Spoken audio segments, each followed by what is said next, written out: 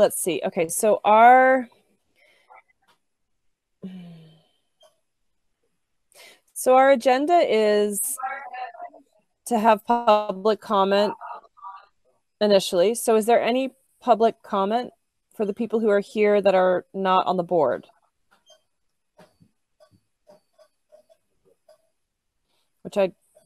There's one, maybe potentially one person, although that could be somebody from the newspaper, but I can't tell. I have a public comment. This is Jen McLean. Hey, Jen, go ahead. I just want to say that you guys have a really tough job, and you probably don't hear a lot of positive things a lot. So I just want to say that I think you're doing a good job, and Thank you, that Jen. you're considering all of the different towns and the campuses and the kids' needs, and I just wanted to put that out there. Thank you very much. Thank you. Thank you. Hello. Hello, who's this? Tutu. Hi, sorry, hey. this is Tutu. Yeah, I had to Google how to unmute myself because I missed it. But this is Dorothy Hill. Hi, Dorothy. Do you have any public comment?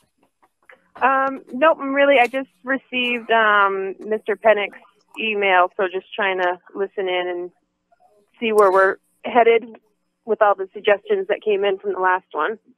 Gotcha. Where are you a community member, and do you have children in the school? I guess would be a good question. Yep. I live in East Hardwick, and I have one student at HES. He's a current 5th grader, and I have one student at Hazen, and he is currently in 8th grade. Okay, great. Thank you very much. And so the person whose phone number ends in 05, I'm going to tell you, if you have a PC and you're trying to unmute yourself, you press Control-D, and that should unmute you. Except you're not on maybe you're not on a computer. And I don't know how to do that. The phone is *6.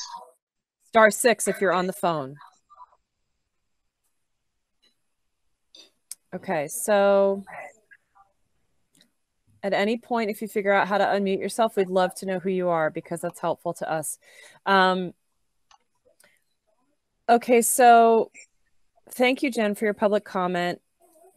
I'm not 100% sure how to proceed with this meeting, because now we are supposed to talk about school configurations, and maybe, Orice, you can help me out with this one. There were two things that came up recently that are not on the agenda. One is the fact that okay, looks like 05 just unmuted. Hey, 05, are you, phone number, the ending 05, who are you? Can you tell us who you are?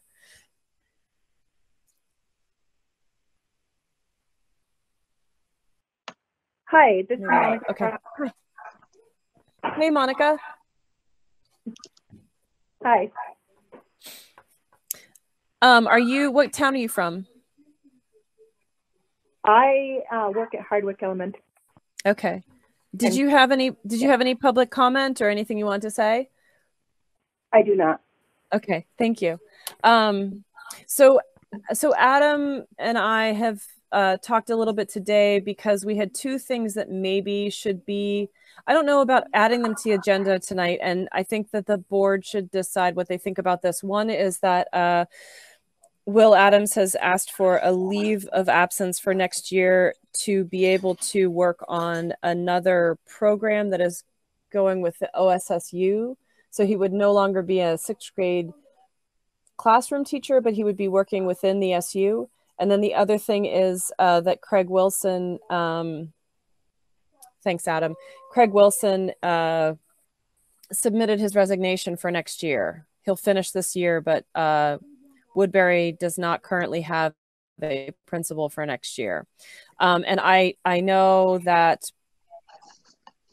I wanted to know how the board felt about adding those two things to the agenda tonight. And Orice, I wasn't sure about the legality of adding something like the principal, like a principal thing to the agenda without warning it. Catherine, either one of those. We did a couple months ago where at one of these meetings, we could only discuss those items that were on the agenda. Right. So that's why I'm asking her, right? Because she has a pretty decent knowledge of this kind of stuff. And these are things that just came up. And so I'm wondering if we have to push them to the May meeting, we can, but I thought I would ask the question. In like 2 weeks, and if they're not warrant agenda, other may have feelings, not so much with resigning, but with the impact principle in Woodbury. So I would put off until our May 5th meeting, or whatever that date is, May 4th. May 6th. I would put them off till May 6th.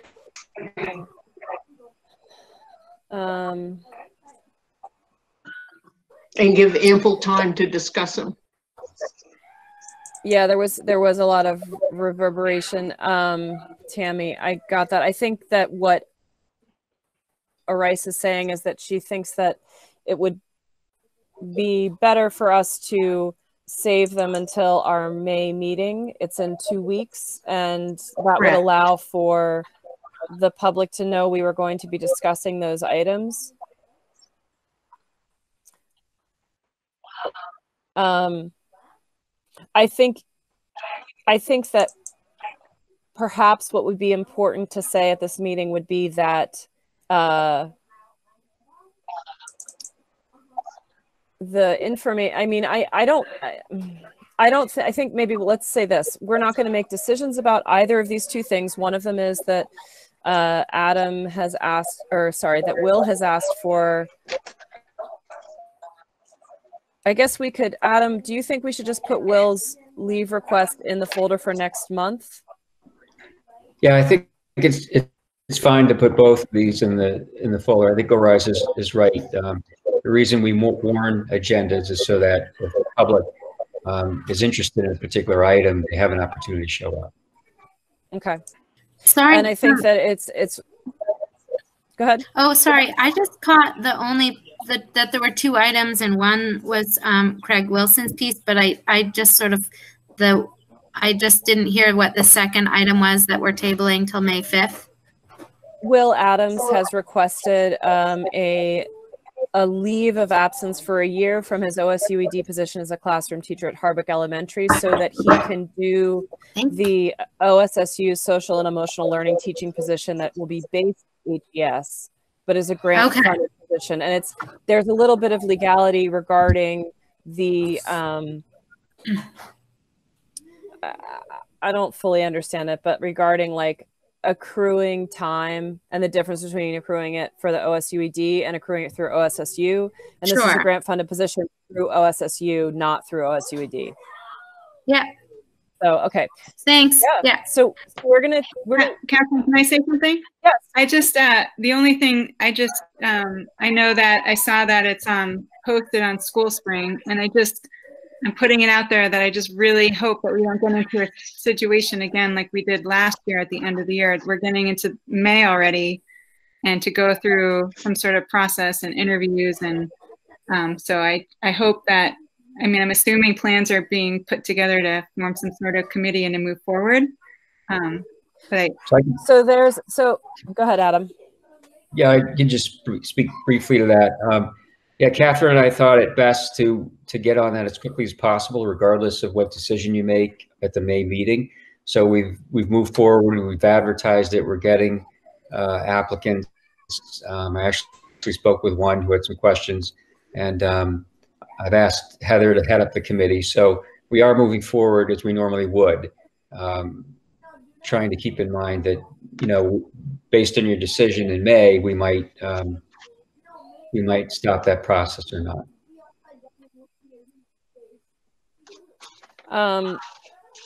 And I think that it's important for everyone on the board to understand that part of what Adam's talking about is the fact that perhaps we will be splitting a principal between the 2 smaller schools. And that's something that will be on the table to be discussed at the May meeting.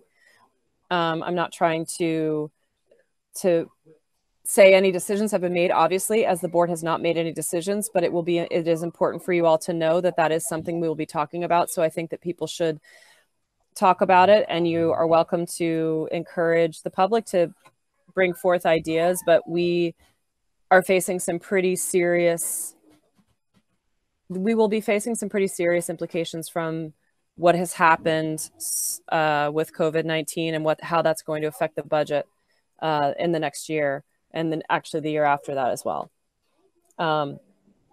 So we are going to put both of those things on the May meeting, which leaves us with. Go ahead. I just have a quick question. Just taking that information into account,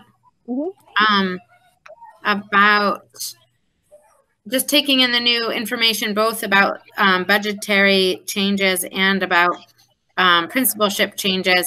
It seems like that will factor into our discussion of reconfiguration quite significantly. And so I'm wondering if we can, I know we can't talk about it at this meeting, but it just makes sense that it's going to be part of our discussion about reconfiguration, right? And so I just want to be aware of that.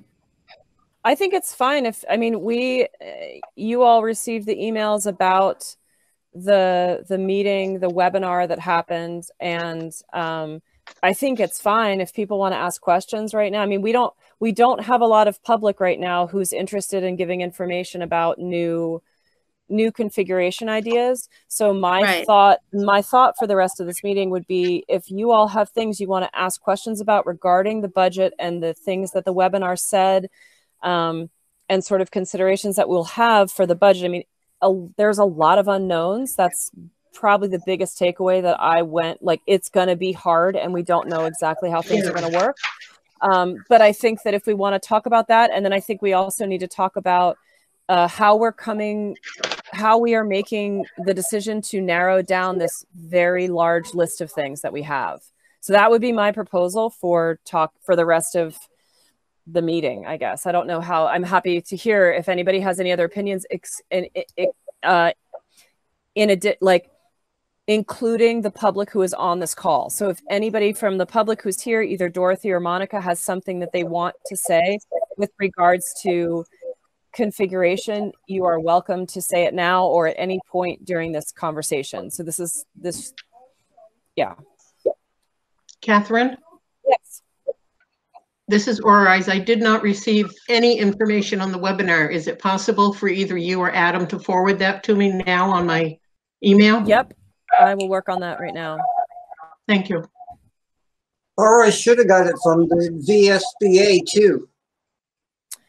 Yep. From VSBA? Yes. I received nothing from them. The end of last week was links to the handout and the seminar itself. I've received nothing from VSBA, and I had issues with the formatting of the email to the boards, so I've just been cleared for that yesterday. Okay, well, all right, so you may want to get with Adam and find out why the VSBA may not have you on their list as a board member. It probably hasn't been sent in yet. Adam, I'm not seeing the email that I know you sent something out though about it. I got the VSBA. Let me send that to Orice. Okay, thank you. I'd appreciate anything.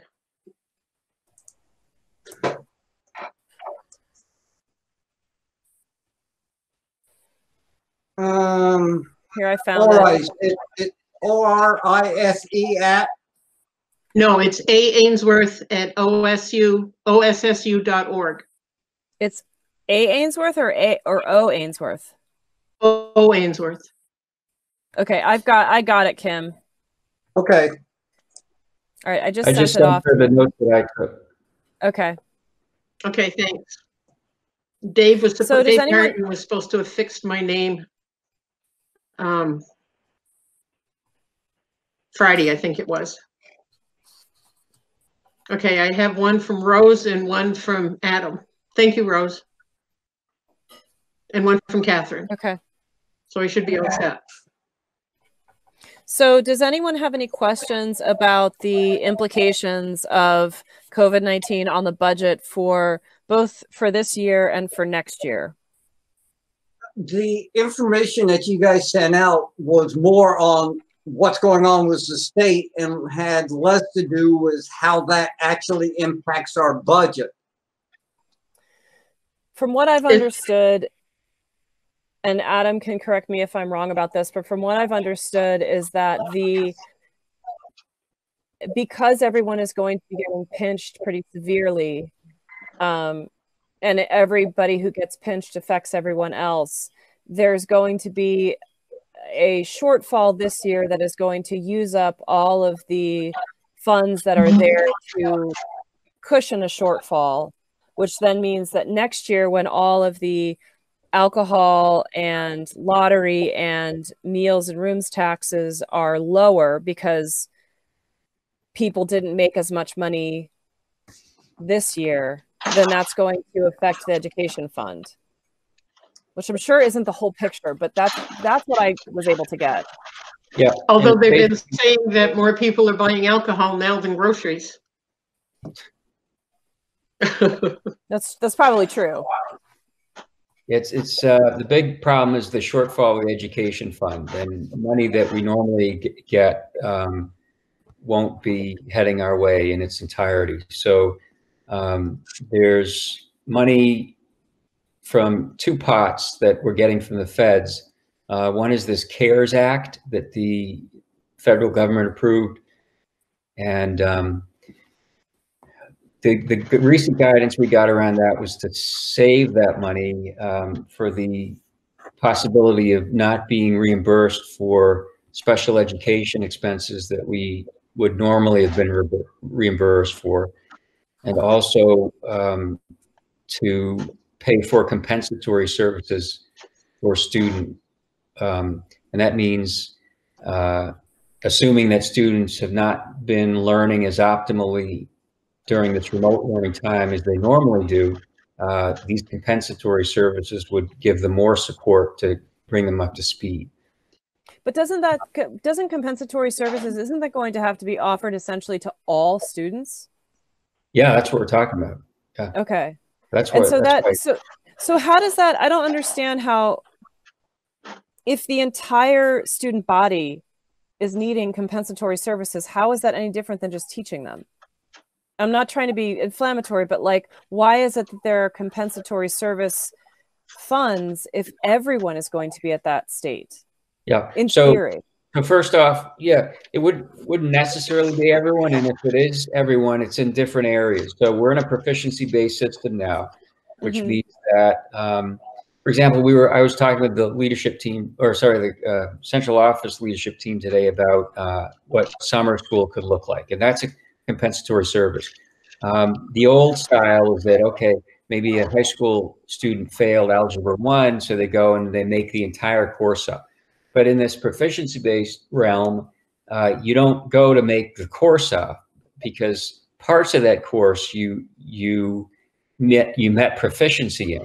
There are some proficiencies or some performance indicators that you didn't meet. So those are the things that you would target as an individual. So in terms of these compensatory services, there might be a student who really needs to catch up in math, or another one in English. Your question about, well, it affects everyone, it gets back to the proficiency-based system again. Every student is measured against an objective standard now. So we have these learning expectations at the end of every year. So at the end of 10th grade, you're supposed to have hit this, this, and this, and met proficiency in those things. So we're assuming now that kids are not going to be where they should be. So in order to move them forward and get them ready for the next fall, there have to be some kinds of additional interventions. Adam, I have a question. You mentioned that special ed was going to have a shortfall. They are required by law to reimburse us.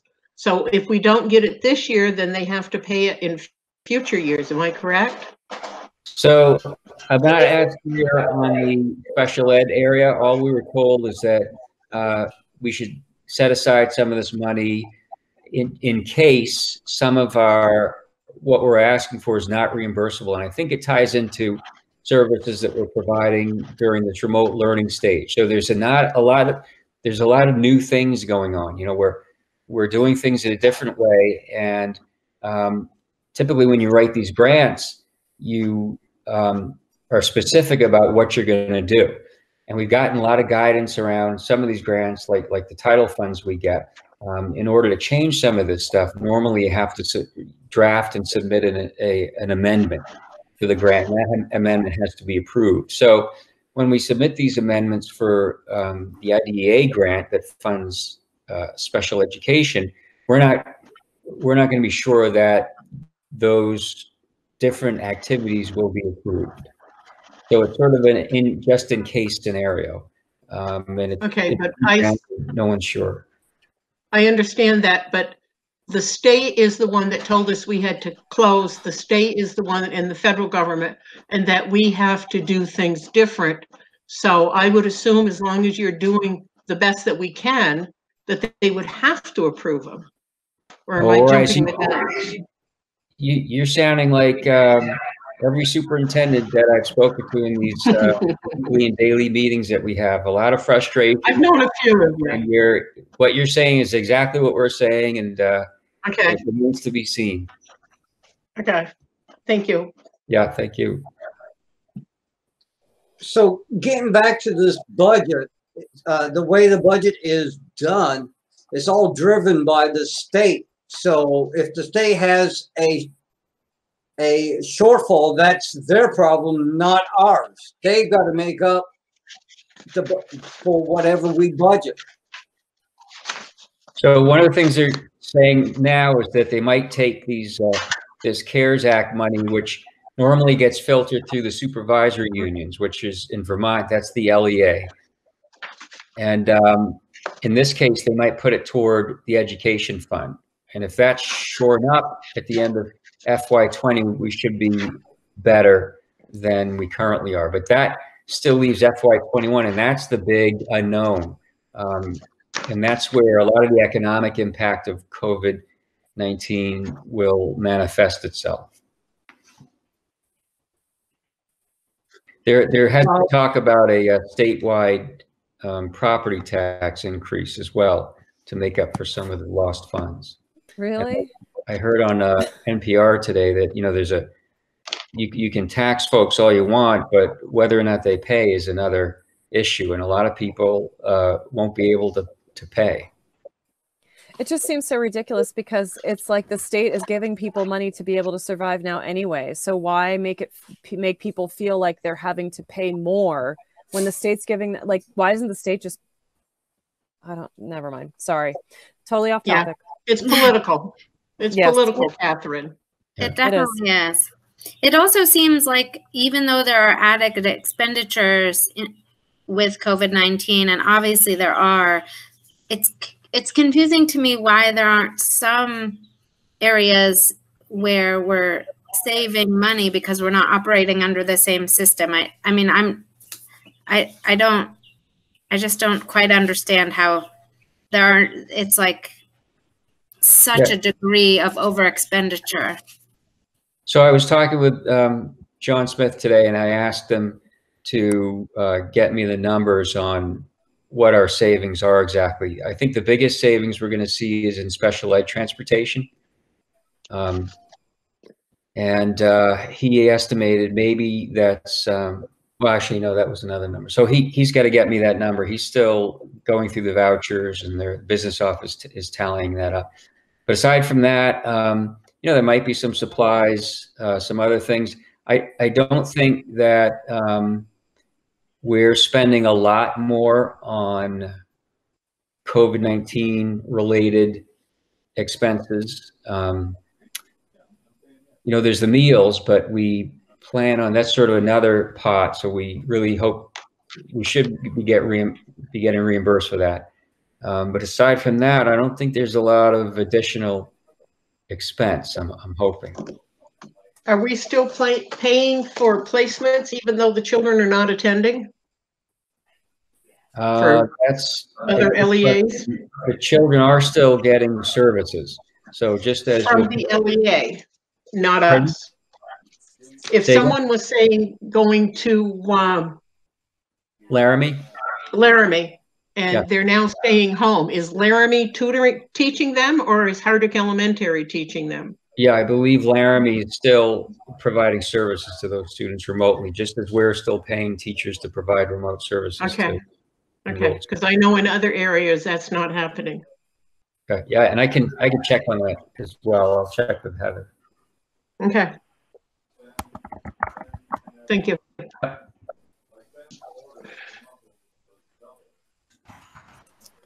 All right. So is everybody feeling comfortable about the budget stuff? I mean, as comfortable as we can get. It's basically a big unknown until June 30. Well, and it's going to be, I think it's fair to say it's going to be great. That's the best I can imagine.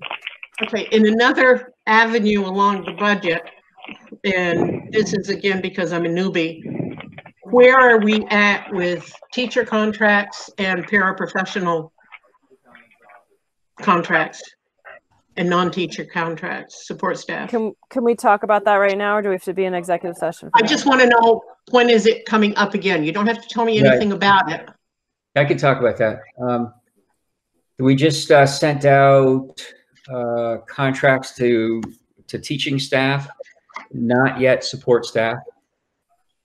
And those teaching contracts, since we're in a negotiation year, as everyone else is, they basically reflect a movement on the pay grid that's part of the current CBA.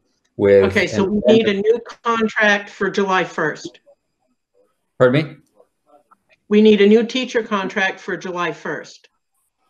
Well, we're negotiating one for next year. Those negotiations could potentially extend into the summer, but I was going to say there's that, but okay, I understand the system and how that works, Adam. Yeah, there's an addendum on. There's an addendum on each contract that says this contract will change subject to the renegotiated contract. Right. And when does the support staff contract expire? Same time, July 3rd. The same time. Okay. Okay. That's all I needed to know. Thank you. Yep. And when are the contracts due back, so we know about positions for next year? Oh, let's see. I was just talking to Tess about that. May 15th? The window. April 15th to maybe the 30th, or maybe the 25th, somewhere in April.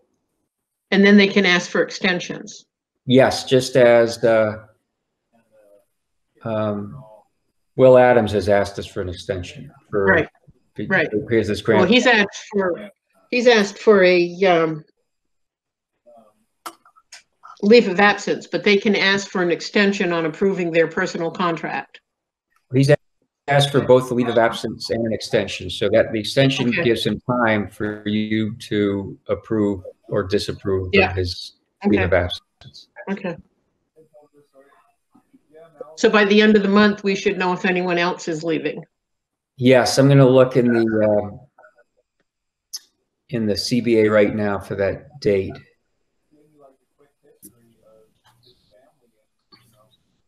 Is the librarian, and I think we're losing a librarian and custodian at Lakeview? I think the custodians those positions are being riffed, and there's a new position that's consolidating them being created. Okay.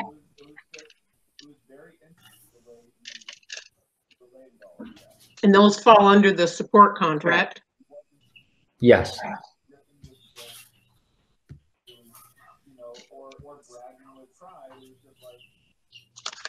Can I ask questions about your list of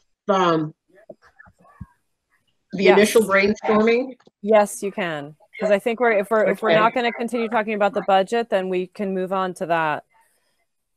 I didn't want to rush anybody, but it just seemed like it was dying off. I think you're okay. Okay. I noticed. I'm going to tell you that we haven't done any research. So if you want to ask clarifying questions about what does this mean, or what was the idea behind this? Yep, that's what I want. Okay. My main question was, sorry, I see a lot of things. All right. So hold on a second. What's up, Adam? I just have an answer to your original question. So the contracts are issued between April 15th and April 30th. And based on the time the teacher receives it, they have 2 weeks to return. So I believe we sent, or Tess sent out those contracts either on the 15th or soon after, at the very beginning of that window. So I'm assuming by the end of April, we should know. Okay, and the 1st is a Friday, so even if it went into that next Monday, the 3rd, it's still before our meeting. Oh, yeah. So, okay, thank you, Adam, for checking that. Okay, my question is, on the initial brainstorm, I read through them a couple times, and I can fathom, you know, where they're coming from, most of them. But there's a lot of things that pertain to Hazen. Mm-hmm. And why are we discussing Hazen at all if we're just pre-K through 6? Because a lot of people have brought up the idea of 6th grade going to Hazen.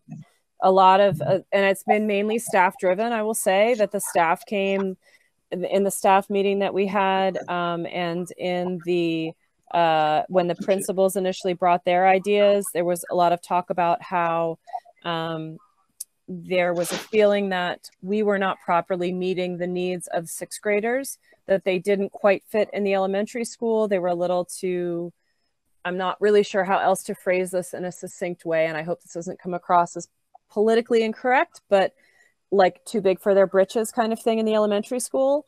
There was a comment from teachers saying that that the Common Core, the way it breaks down is K through 5, and then the next section is 6th through 8th.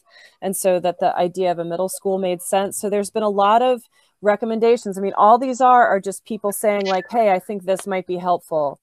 Okay, but I was just trying to put in, and I understand that, and I know a lot of schools have elementary, middle school, and high school.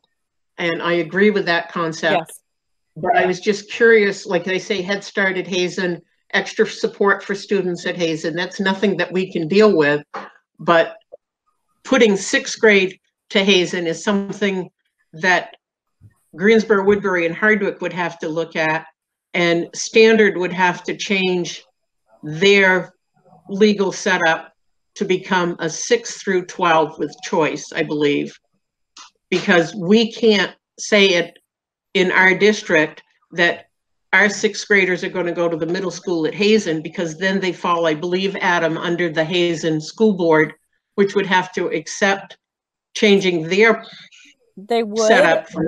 That's correct. And the plan is to have a meeting with the Hazen board to talk about this, because this has come out as something that has been expressed by multiple groups, and we feel like we're hearing a fairly loud contingency of staff members saying that they feel like it would be a good way to meet students' needs, which is really the ultimate, what we're trying to do is do things. Okay, and I totally understand that. I just was wondering if anybody had thought about how much actual work it will be. It's a huge amount of work. Yeah, I think any of these are.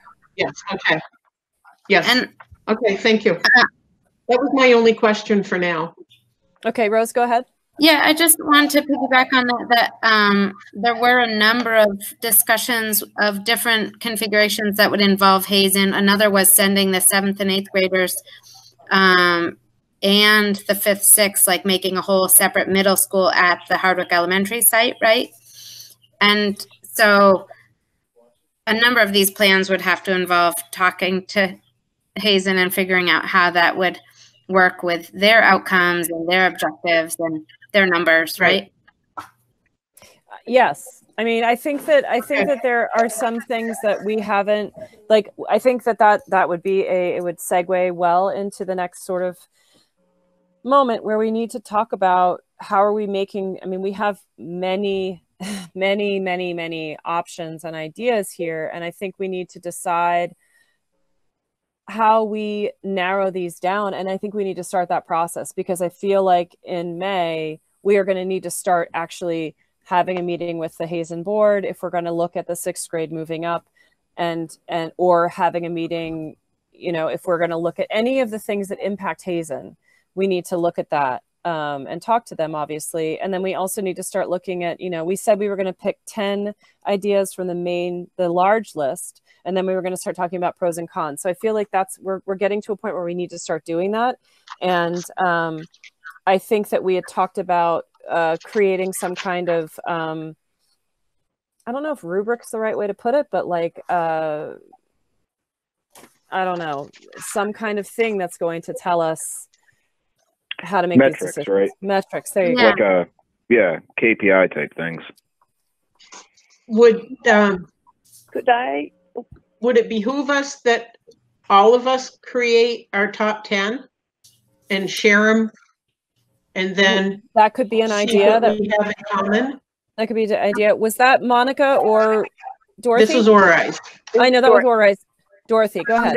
This is Dorothy. I just wanted to, and this is actually the main reason why I jumped on the call tonight. Was because I saw some of those ideas, and as a parent that has a child both in 5th and 8th grade, seeing the suggestion of the 7th and 8th moving down to the elementary school, I had a lot of reservations around that. I feel moving the 6th up to the middle school would be a much better solution, just because of, as you mentioned, the teachers pointing out that they were getting a bit too old, I guess, for the elementary school. Moving those larger kids down to elementary, I just feel like would totally disrupt the learning environment for the younger students, and just create a completely different atmosphere for them. That's not as, you know, not really what they need for either group. Moving the 7th and 8th graders down, the elementary school isn't the environment that they need. By the time they hit 6th grade, they're already itching to get out and to move on. Can I? That's a really good point. Can I just clarify one of the things about that plan? That plan to move 7th, 8th grade down was to make like a whole new middle school at the site, but not have the elementary kids there. So part of that was the plan that was offered by a committee member. So I just think it's one of the challenges with the list that we put out is that the ideas aren't described in detail, and so it's a little bit confusing. So that's an idea that somebody had to like create a whole middle school that would just be K through 8 or 5 through 8 at the now Hardwick Elementary site, and then the elementary kids would be moved to Lakeview and Woodbury. But I don't think it was described that way, Dorothy, in the description, right? It was not. No. But even if you're talking about that, though, for the athletic piece, the facilities that they have at the elementary school can't provide what they need. Even the music department and the auditorium, as these kids in all aspects, as they're growing and developing, they need more of those resources, which are up at Hazen. And to have that whole building, the whole elementary school for just those 3 grades, would just be basically a lot of wasted space, I guess. And I think it's important, like, I really appreciate your comments about this, Dorothy. And I think it's important to also know that, like, some of these things that are being offered are, we like literally took everybody's thing. None of this has been vetted in terms of like, does it really make sense? None of it has been vetted for like, does it financially make sense or space wise? Like, none of those things have been looked at yet. So I think I completely get that too. Yeah. Yep. Catherine? Yeah. I just want to be able to throw in my 2 cents about that, just because I saw that and I saw it was a discussion piece, and moving that way. Yeah, it's super helpful to have that response and feedback. Okay, Adam, I heard you. Yeah, I just had want to get back to Luke's point about metrics. You have your vision objectives that you established at the beginning of this year, and I think those are a great set of metrics to sort of measure each of these models against. Yeah. And so go ahead. Hi, sorry, it's Lauren. Yeah, I just want to say, piggybacking on what Adam said, is that I think, and Luke, is that I think that what we need to do is decide what are our criteria for evaluating each of these. What, and go back to, again, why are we doing this? We want to improve, you know, we're improving education. We also obviously have a financial decision to make here. And that was one of the reasons, just piggybacking to the 7th, 8th, I was the one who put out the idea. There is an idea of that I had that I voiced at one of the meetings. And I totally hear the parents' perspective that that's not a good fit. But my idea to move 7th and 8th to the 3 elementary schools was based on we need more bodies in those buildings to keep those buildings functioning from a financial perspective. And that was just one brainstorm that I had to possibly do that. And we had been talking about needing space at the high school. So again, not vetted from that probably just needs to get tossed out from a what's best for the kids perspective. But we have to, that's what I think we need to do next is like, what are our criteria for each of these? And then we can decide like, okay, does that work for the students' needs? No, pitch it. Does it work from a financial perspective? No, pitch it. And then we'll really start narrowing these down pretty fast. And I think I guess I kind of like it, the question is really, are we going to do like, how much are we going to belabor trying to come up with 10 ideas out of this?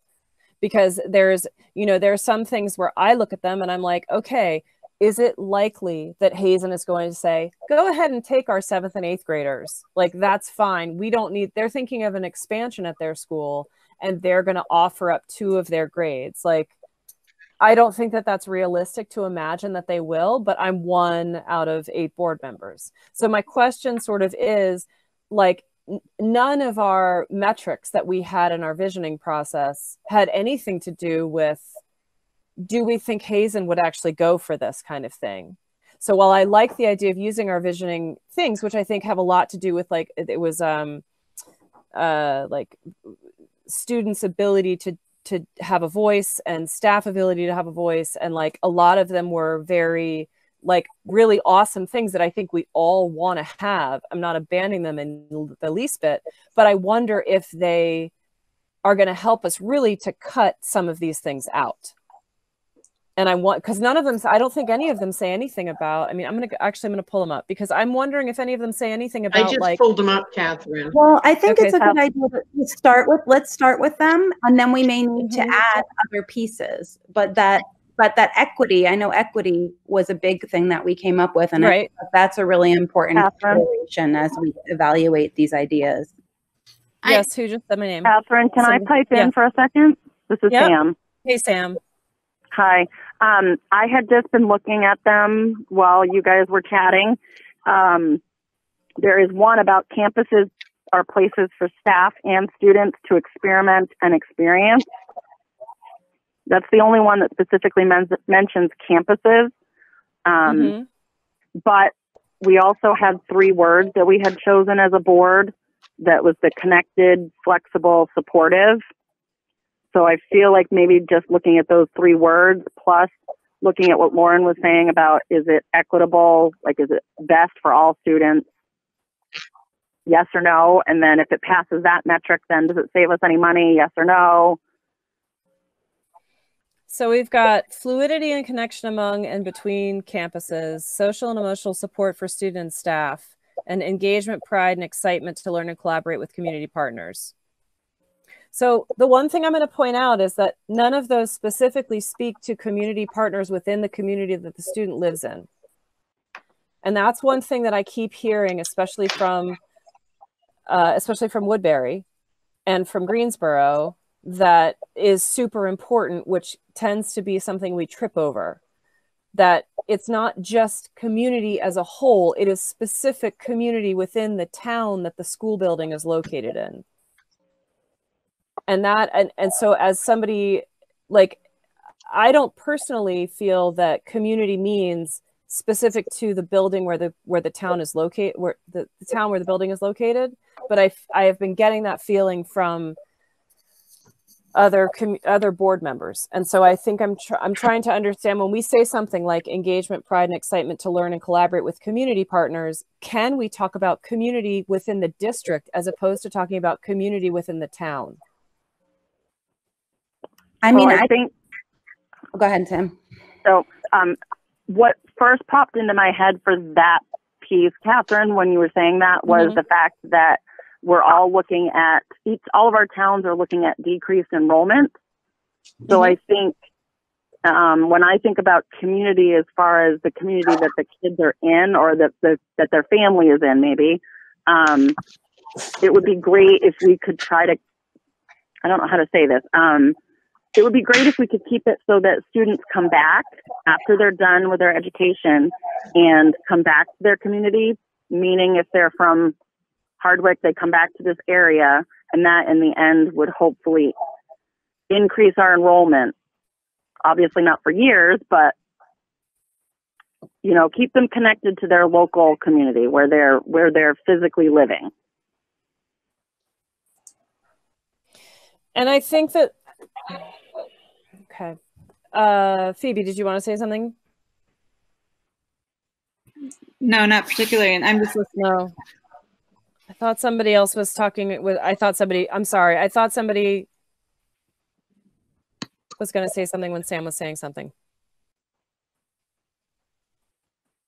Yeah, okay. I think I was, but I think I kind of lost it. I think my thought about the concerns that I'm hearing from, Greensboro, Stannard, and Woodbury folks is the concern for the smallest kids and the logistics of younger elementary grades in particular, families doing pickup, and kind of all of the logistics of having your school be, a half an hour from your home plus, hour plus bus ride, that kind of thing. So I'm not sure. There's the community piece, but then there's just also the logistical pieces of trying to keep things more localized, or to reduce the burden on parents and extended family who may be, upended by having the transport piece. So here's what go ahead, Rose. Oh, I just wanted to speak to two quick things. And one was that at the Woodbury meeting, I think it was the art teacher whose name I just forgot for a second, Beth was saying that there had been a lot of paid consultations in the past, and she was hoping we could get a hold of some of those results because they'd be useful to inform some of this visioning work that had already been done in the past, and we could utilize some of that. So that was one point. And the other was that I think a point that Alex Peltz made at the Woodbury brainstorming, or maybe it was Hardwick brainstorming, about using metrics to decide among these choices. And I remember him saying something about just making a really clear rubric with like 3 criteria. And I feel like it would be really easy to get bogged down in some of this language and what we think it means. And I think if we can make a metric that's really fairly succinct, it'll help us to narrow the choices. So that's my spiel there. Okay, so what I'm gonna say something that's incredibly unpopular right now, and I'm gonna say that none of our metrics, none of the things, not of our metrics, but none of the things that we came up with in our board retreat have anything to do with how long a kindergartner is going to be on the bus, how difficult it is for families to get their children to school or to participate in school things.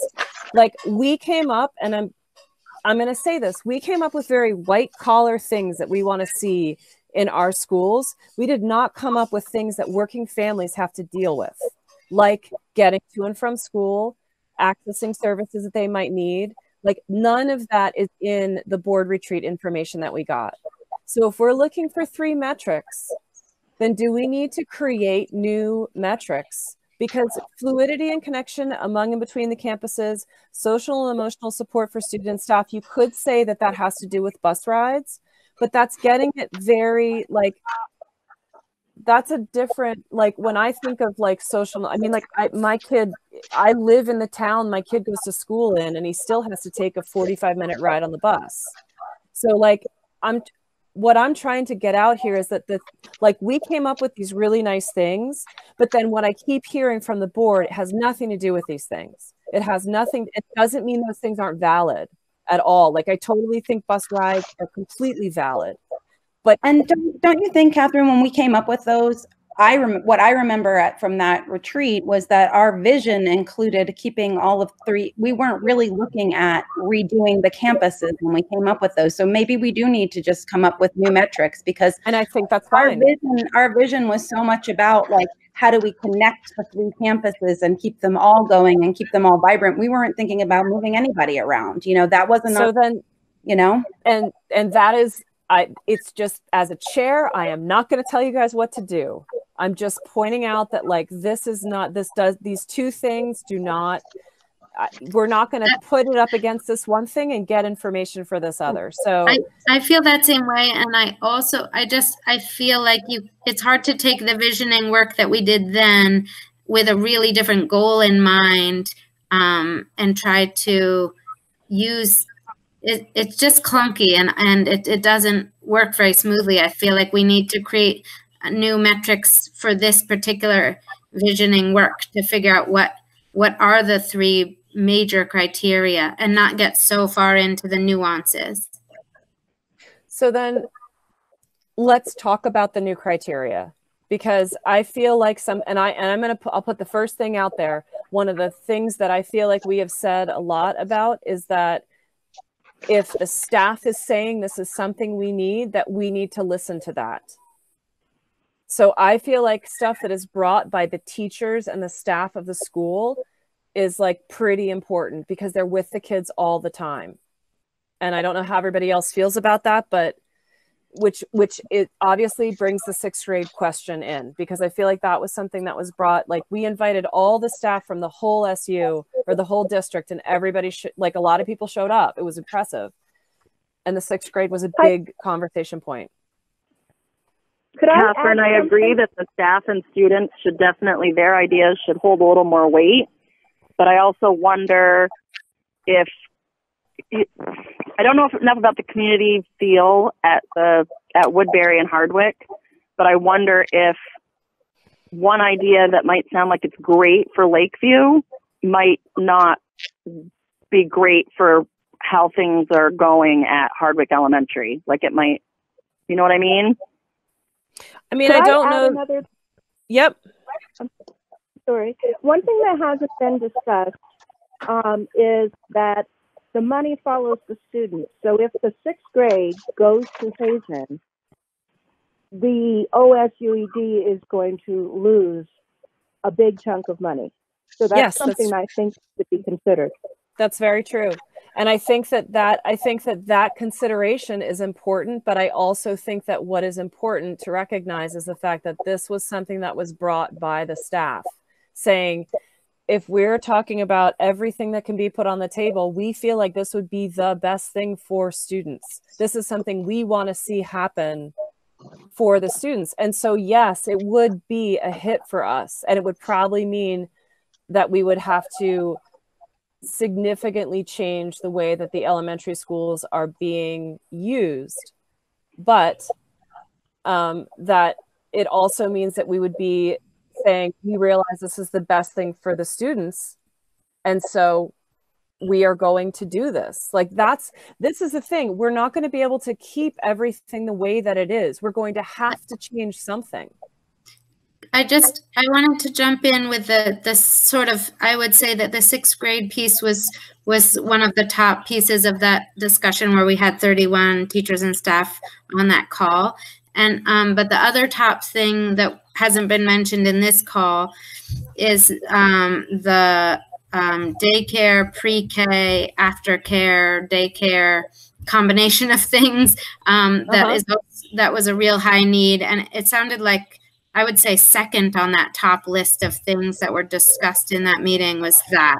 And then the thing about that, which is really cool, is that could actually draw revenue into the SU, to the district, which would be like, I think that is an important thing. Like, I'm not, I do not represent one of the smaller schools. And so I realize I realize the privilege I'm able to sit on by saying this, but it would be great if we could somehow bring in some revenue from outside of our district to help us with our budget, and having a vibrant pre-K program that included infants, because that is a huge need in our towns.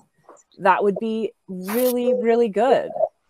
And Catherine, another piece that we've brought up in the past that is another one of those moving pieces in terms of like having different space available in different buildings is we've talked also about the desire and need to bring students home that are in those alternative placements.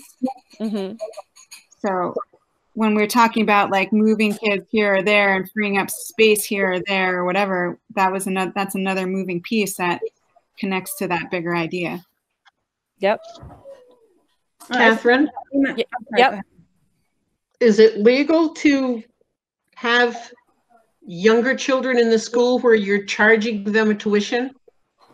I think that one of the conversations or one of the ideas that had been brought up was to turn one of the smaller schools into something that would be more like Four Seasons, where it would have pre-K, but it would also have an infant program, because the infant program.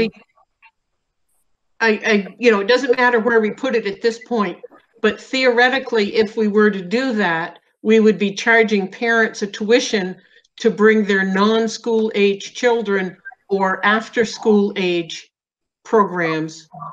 We currently don't charge for Reach, but if you did something else, can we do that? We do charge for Reach.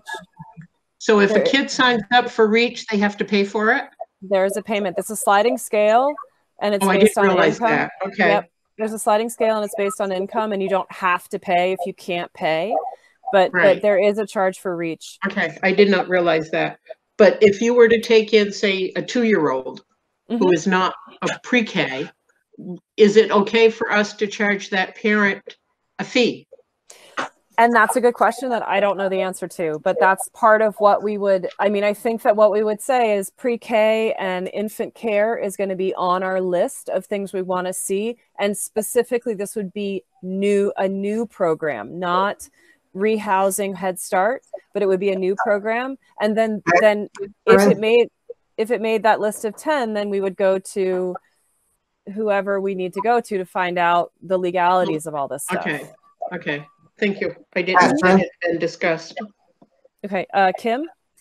When Woodbury was putting its after-school program together, we looked at whether or not we could charge or couldn't charge, and the legal ramification was that we could not charge if it was a school activity, i.e. after-school program. Well, the Reach program is allowed to charge. My kids have both been in Reach. I paid $200 for this spring session, and they're allowed to charge. It's not you don't have to pay to get in, but yeah, there's a charge for it. But Reach is with the grant, and it's not quote unquote a school function. So this is way outside of my knowledge base. What our job is to do right now is to decide what is our metric going to be to whittling down this list of 20 things to 10. And then we'll send them to the central office and say, are there any legal problems with any of these ideas, and have them be fleshed out. And then we'll go from there. And we're going to ask, the public can come in and give comments and pros and cons about the stuff. And then we're going to whittle it to 3 and then really look at the budgetary thing, and then so on and so forth. Can I ask another question? After I'm uncomfortable with this kind of a meeting. Yeah. I realize that I'm probably the old hat and not used to such things, but I also would like to think that I represent some of the senior in the whole district. I deal with a lot of them in another line that I do. So I'm just concerned that if we try to rush through this and do it before September, say, with the coronavirus and everything that's going on. We can't have public meetings. We can't have, the Gazette isn't even printing. So people that don't have access to computers or smartphones aren't getting their Gazette. So there's no way to get news out to them. I really don't want us to rush through this until we can hold public meetings and inform our public what we're doing and why. We can get to that point, but we still need public input, I think, to get to that point. And I'm uncomfortable looking at some of these and thinking about how people that don't have the wherewithal to do what we're doing right now would be left out. And I'm afraid with only 2 public here tonight, and it was advertised again on Front Porch Forum, which is on computer smartphones, we're losing 90% of our audience. And I agree with you. I think that the way that we were looking at the timeline was that we were going to make the decisions about what gets cut from this list. And then we were going to open it up to the public to give their pros and cons. And that was going to happen over the summer. And we can try to have some, I mean, we can send out mailers if we want to do that with phone numbers. I don't know how much that's going to that's going to encourage people to call in. I know that this is a limited way of reaching the public. Is there a rush?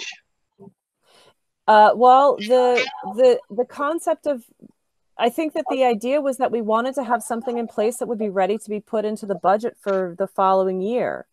And considering the fact that we may be facing an incredibly difficult budget for 2021,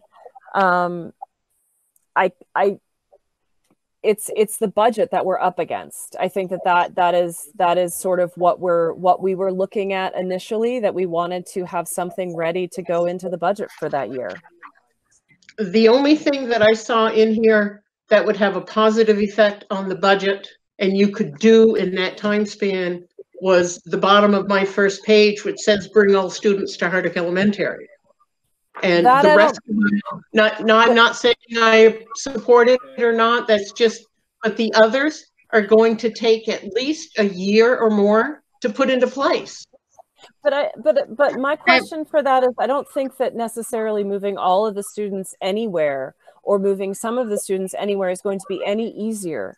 Like moving the kids up to Hazen is not going to be any more difficult than moving all the kids to Hardwick. Like there's no, I don't want, like, we as a board can't sit here and say, this is going to be the easiest or best thing to do in terms of like, what's going to save money. That is something for the central office to tell us.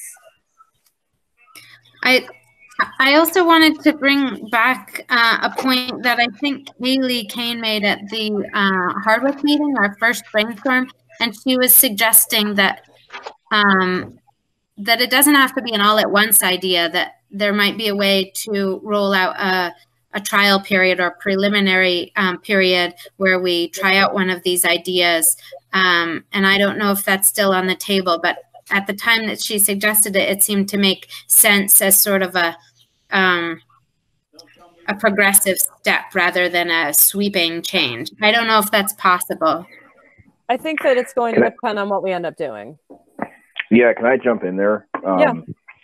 I think it's definitely going to depend on what we end up doing. You know, what we wouldn't want to do is make a drastic short-term move. This is Luke. Okay, hi, Luke. Thank you. Hi. Yeah, I don't think it would be good for the kids to make a real drastic move for one school year and then change to something else. I don't think we're talking about doing that. What we need to be focusing on right now is how do we whittle down this very big list to a smaller list. And I'm not hearing a lot of like, I'm not hearing a lot of information from you guys or opinions as far as how do we make those decisions. Okay, I have some things I'd like to share on that. I feel that equity should be on the list so that all students in OSUED have equitable access to their educational program. you know, we can get a little more specific about what that looks like, but just as a broad brush, making sure, like, does this equitably serve all the students of OSUED would be one criteria that I would propose. Another one, I know, like you said, OSSU is going to have to kind of crunch the numbers, but can we make a quick pass of, will this save us money? You know, that or will this, it doesn't even have to be save us money. Will this help solve some of the we're having keeping the smaller campuses sustainable? I lost. Maybe that, or maybe is it financially sustainable would be the second criteria. So flexible, financially sustainable. Those are my two. Hey, Kim, are those your dogs?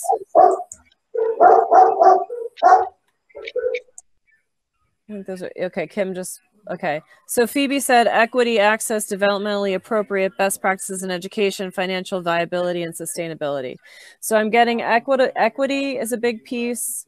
Financial is a bit, I mean, the financial piece has to be in there, I think. And I don't know that we can necessarily, like, I don't know that the board can say much about that. Like, that's the part that I have a hard time. I totally agree that we need to have this be financially realistic and sustainable, but I can't, there's some of these things where I can say, like, I don't think that's going to work, but I don't know. Catherine, could we break it down like into maybe 4 categories? Equity, equability. Yep. Good for the students. Budget. And community impact, and ask how each one of those ideas impacts on those 4 columns, and go from there to whittle it down. All right, so then are you guys cool if we just start this? We've got like 50 minutes left. If we just like start going each one by each one. Sure, I'm good with that. So let's take the first one. Monday through Thursday, regular academics. Fridays, Forest Friday for outdoor. Wait. No? Okay. No. One of the things I think is really important that we said we weren't using this meeting to narrow down these choices. And I just, from like a standpoint of like letting the public know what was going to happen, I feel that it's really important that we not do that tonight. I agree. I don't think we talked about whittling it down. I think we just talked about coming up with. We did. We specifically said that we would do it in May. No, that's a good point. We don't want to spring anything on anybody, but we could discuss each of them without by these criteria without eliminating any. I mean, I think that's fair. I just don't think that we can eliminate any of them tonight because we said that we would wait till May. I don't think anybody said anything about eliminating any ideas tonight, only to come up with a mechanism to evaluate them. There's a big difference. I agree, but just when we start going down through them, and I just wanted to make sure that we weren't eliminating any of them. Catherine? Yep. I'm looking at what the Front Porch Forum thing is that we put out at some point. And in it, it says that, oh, now I lost it. It says, below are some initial ideas that have come forth from various people. In May, we will get into the pros and cons of each idea and evaluate ideas with a set of criteria that will include sound educational practice, research, and financial viability. So it does say May in that. Right, but in order for us to, okay, so here's something I'm going to ask you guys about. And I want you to think about this really carefully. Do you want to present this entire list of things to the public and try to have them pro and con every single thing of them? Because my understanding was that we were going to have 10, like we were going to toss out the outliers and we were going to have 10 ideas for them to do pros and cons with, not the entire list. I think that's a really bad idea. I read that, Catherine, as the we doing the pros and cons would be the board doing the pros and cons of each idea. No, I thought we were letting the public say what their pros and cons were, that they were going to be able to weigh in on how they felt about the different ones. In May, yeah. In May, but I thought we were presenting them with a list of 10 of them that we had gone through and said, these are the 10 that we feel like we could actually talk about. Because I don't think we're going to get much traction to no change of the current status of things. I don't think that provides equity or money saving. I think the community impact in general is not going to be good. Like I think that we have to look at these and come up with a list that we are presenting to I think that's part of our responsibility as a board. I mean, that was what I understood we were doing too, just kind of doing an initial curation of the list so that the ideas that we're presenting are a little bit more curated for everyone to give feedback on versus this giant brainstorming document. That's what I had understood as well. Because like the part-time attendance for homeschool students is a great idea and that provides equity for students, but that doesn't actually that doesn't really address what the point of this is, which is to try to save money and to make sure that the students in the public school are getting equitable access. You know what do you understand what I mean? Like, I feel like some of these are really good ideas, but they're not necessarily like, I don't know how to I had understood that we were going to be trying to come up with a more narrow, like a more. So this is Dorothy, for example, looking at the therapeutic program at HES, to me as a public, I'm trying to figure out, well, where did that come from? How is that really trying to get our three, what does that have to do with the three schools? Right, and that was right. Doing this whole list, sending that out to the public, in my own opinion, would be a disaster. Well, and this list has been public; it's on the website. Adam, is Adam able to get us access to the studies and whatnot that Beth LaCours was talking about? Access to what? At one of our meetings, Beth LaCours had said there was a bunch of research and whatnot that had gone on over the years. Yeah, when you mentioned that earlier, I questioned what that was. So no, I don't have access to that right now. The thing that I had gotten from... I'm just wondering if that would help us make some of our decisions. And I totally am in favor of us fleshing out these ideas and sort of going down through. I just want to make sure that if anything got taken off the list, that it was really clear to the public, because I think I just want it to be open and transparent, and that if somebody from the public wants to say what happened to my idea or why wasn't this considered, that it's clear the process that it went through. Well, this is a public meeting, and so we have all of this on record. So if we throw something out and we say we don't feel like that's equitable, or we don't feel like that helps with X, Y, or Z, then that's that. But I'm really going to say I feel like it's a bad idea to present this massive list to the public and then do pros and cons on each one. I agree. Another proposal I'd like to make is things like the part-time access for homeschoolers, or things like that kind of fall outside of what our defined metrics are here, or like our mission, basically what our mission is. Maybe we can capture those in another, like, ideas from community and stakeholders, that, something to consider in the future. So it's not like all those ideas are just lost or discarded, but that these are things that just aren't, they're not this particular mission, but they're still good ideas that might find implementation in the future. Like I think expanding access for homeschoolers is a great thing for us to note as a board, is important to some, to stakeholders who came and spoke up about it and put that idea forth. So this way we're kind of not losing that, but we're still staying focused on what our mission is right here, which we have those, criteria to look at. So I was wondering about those same points, Lauren, and you can hear me, right? Yes. Yeah. And it's almost like a fourth criteria, because I think some of those ideas that were brought up were around the idea of like building capacity, or building numbers, or building having a wider impact, and some of the ideas of like the school identity piece, like I wonder if that would be vetted through the equity lens, because it's not all the same at every building, but it's about this idea of meeting different needs in a way that might boost our offerings as a whole system, and that might bring more people into what we offer. I mean, I think that's a really good point.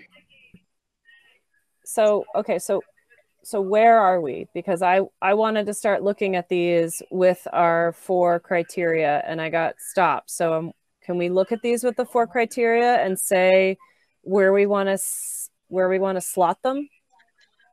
I think so. I think that it's just should be clear that for our May meeting that was when we were supposed to narrow down our options, and I guess if we go forward with it tonight, that it's just that we're moving ahead of schedule a bit. Can we do them individually and then send our top 10 into Adam, and maybe someone can compile the top 10 out of our top 10? And we'll have a start for May? We can do that, but that's not having... You guys can do that and send them to me and I'll compile them, but that is not having a discussion about them. And I feel like there is something to be said about having a discussion about these, as opposed to just letting each board member individually decide what they think is right, and then having us trying to figure out what's the top 10. That's my thought, but I don't know what everybody else thinks. I agree, Catherine, but I also wonder if there is value in sort of wrapping our minds around it in some sort of sorting, prioritizing activity, but then bringing it up to discussion. So we sort of sifted through it, but then we can, as we go through and people might have different ideas, then that discussion would perhaps open our eyes or make us change our minds. I have one more point to make about the list and making sure we all have the same full list, because like the one that was on Front Porch Forum, Catherine, that you sent me, didn't have some of the items from Woodbury's meeting, or but I updated. If you guys all go to the OSSU.org website and you go onto our OSUED tab, it will then there's a thing about FPF configuration, and that list has been updated. That's a living document that I am updating. So I updated it with the things that you emailed me, Rose. Oh, good. Okay. I just wanted to make sure, because if we do this as a separate homework assignment, that everyone's on the same list. Yeah, it should be. I mean, please let me know if there's anything on there. The list has got like 40 things on it. It has a lot of things on it. Yes. That's why I'm not comfortable just saying like, hey, show up and tell us what you think. It's hard. And I'm speaking from a selfish point. It's very hard to run a meeting like that, where everybody has really strong opinions about something and they all feel like they can help make a decision about 20 different ideas. So I feel like we would have a much better discussion if we had narrowed it down. Let's get started then. Okay. So, so the first one is the Monday through Thursday regular academics, and Forest Fridays, or Friday would be an outdoor ed thing, which I kind of feel like is something that goes under like the same thing as like the homeschool stuff. It's a way of configuration, but it's not necessarily, I don't see how that gets at what we're sort of trying to do with this.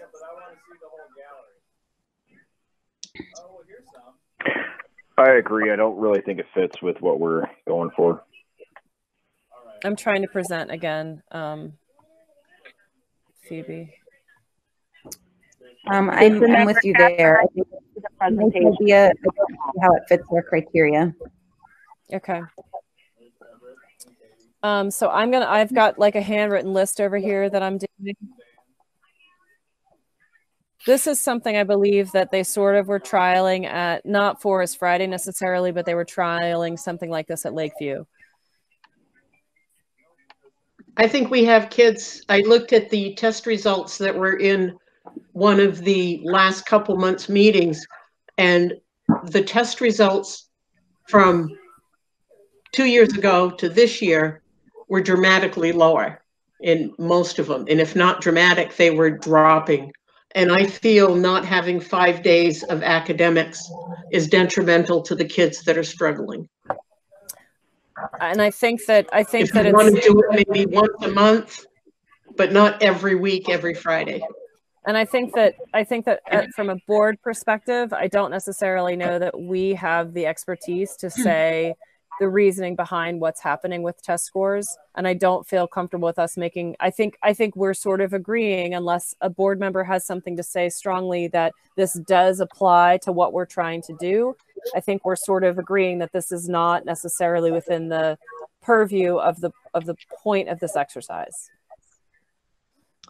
I would agree on that. I think, especially given the turmoil of the Act 46 consolidation and losing principals and losing teachers, that it's really hard to figure out why test scores have dropped. Like, there's so many variables and factors. But I back to the point of the Forest Fridays, it seems that it doesn't meet the main 4 criteria that we're measuring right now. So the next one is a community school that would be centralized at Hardwick, the wraparound student services for students and families. One of the questions I had about this, Phoebe, do you want to explain this? This was kind of your thing that you brought to the table. Yeah, well, I think some of these ideas, including like the outdoor ed one, I think some of these ideas were really meant to enhance our current programming, to think about, options for students. So that's why I also think the Forest Friday still can fit in. But anyway, we've moved past that. So the community school piece, thinking about our communities that have students, experiencing a lot of trauma at home and having some like higher social emotional needs, and families, and trying to provide services that help with that. And I had brought that up because I was at a school in New York City that did that, and they've seen tremendous gains in terms of both academic performance and behavior outcomes. So just thinking about something that our community might need. We've been talking about that a long time, or there's been conversations for several years now about, bringing health systems together to support our families, and social emotional supports for our students and families. So that's kind of what that is about. So do you feel, Phoebe, so when you initially brought this, my first thought was that I felt like Lakeview had been doing a lot of stuff. At least I thought they had been doing some stuff in terms of trying to help the community in general with their backpack program and sort of working with the food pantry this year and things like that. I'm wondering if we feel like this is something that applies to what we're trying to do, or if it's something that is like similar to the one we just talked about, the Monday through Friday academics and Forest Friday thing, if that's something that like we want to keep on the table, but just not in the realm of school configuration. I guess I could argue that this potentially, connects to the lens of equity and access. Mm-hmm. That this can connect to the lens potentially of like financial viability, sustainability, potentially. Again, I don't know that, but I like in terms of, students being sent out because their needs aren't being met in-house, for example. So those are 2, I forget the other criteria at this point. Sound event, educational developmental practices. Right. Social emotional supports, and I don't know. So is this I just wanted to speak to that, just to sort of jump on what Phoebe was saying. I think just a lot of studies right now are saying, like, if students don't have the health and emotional and behavioral and sort of community supports for their basic needs, that the education piece can't happen. So that, I think, goes back to the equitability, but also to best education practices, right?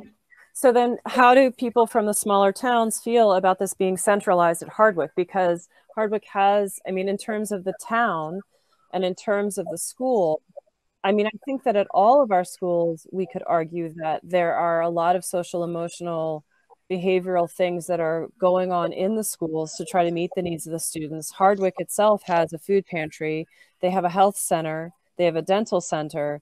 So in theory, people who are low income who need those things from the other towns, from Greensboro and Standard and Woodbury, would already be coming to Hardwick for those things. So is this actually meeting anybody's needs if we're centralizing it at Hardwick? I think, Catherine, the centralization is, all those services are in Hardwick, but that doesn't necessarily mean that the program supports available are just at Hardwick. Like I could see, if there's a dental, and I know there is a dental screening that comes to Woodbury, but maybe there could be, if that's part of that system, they're more regular visits or whatever, or there's some, Adam's talked about passenger vans, maybe there's some help with that in transportation, but I guess I wouldn't envision it necessarily being like stationary at Hardwick. That's like where it's centralized, but that services, social supports could also be going to the other campuses as well. Does that make sense? Yep. Phoebe, were you talking more about emotional support or physical health support? All of it, or I Okay, because the emotional support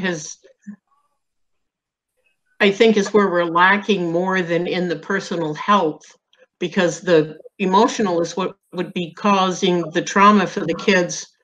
And those are the ones that are doing the outburst and not being taken care of, because we're all in the outlier areas of where emotional support is centered in the state of Vermont. So if we had a school, if there was a way to put all of the emotionally need support students, I guess it's a hard way to say it, together, maybe that would make it easier for them to receive the proper service, because you wouldn't have a counselor going to Woodbury, Lakeview, and Hardwick to see 3 kids when they could see 3 kids quickly in one school. And I know it's more than 3. But and that would also help the staff, because the staff could get training from the support person on how to deal with each individual, because they're all different. So I think I would like to say that we should put this one on the list in terms of, and I'm not 100% sure how the community school concept dovetails or doesn't with a high needs behavior program or a therapeutic program. Those are 3 things that I feel like are very similar. I mean, we have a lot of community support I believe in all 3 of the schools, because I believe there's a dental screening program up at Lakeview. So this is where I sort of, I'm not 100% sure exactly where to put this one in relation. We can say yes for now and then see what happens. Okay. Can we put like all 3 of those sort of in one category and say that, whatever it looks like, it's still, we're trying to create something that meets the social emotional needs within our system. Okay.